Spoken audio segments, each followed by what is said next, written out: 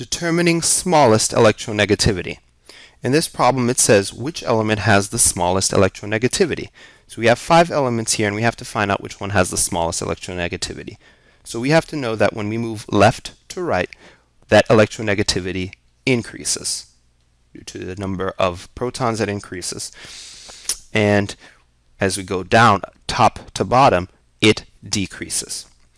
So we know that we're probably going to look for an element that's further down the periodic table, and we know that we're probably going to look for something to the left, because if this increases, we also know that when we go from right to left, it decreases. It decreases. So you would use your periodic table, you could use your fingers or a pen to kind of mark the periodic trends to help you better understand and know where the smallest electronegativity is. So we have Cl, then we have S, and S is to the left of Cl, so that must mean it's smaller. And notice we're looking for the smallest, so Cl is now out of the running. And then we have P, which is also to the left of S, so that must mean it has a smaller electronegativity since it decreases when we go right to left. So S is out of the running. Then we have Si, and Si is also